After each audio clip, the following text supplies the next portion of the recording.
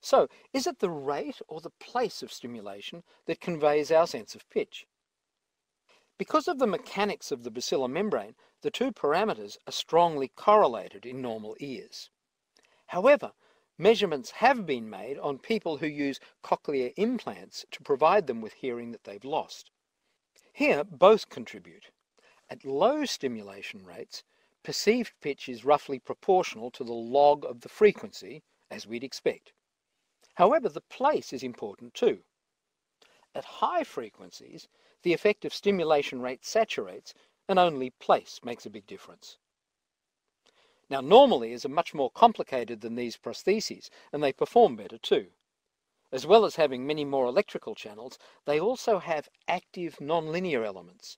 The outer hair cells can exert forces on the basilar membrane, increasing the ear's sensitivity and also its frequency resolution.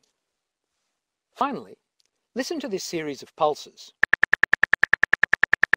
At low rates, we hear separate clicks, like a metronome giving the tempo. As we increase the frequency, however, we gradually lose the sensation of separate clicks, and instead we hear a pitch, which is determined by the log of the frequency.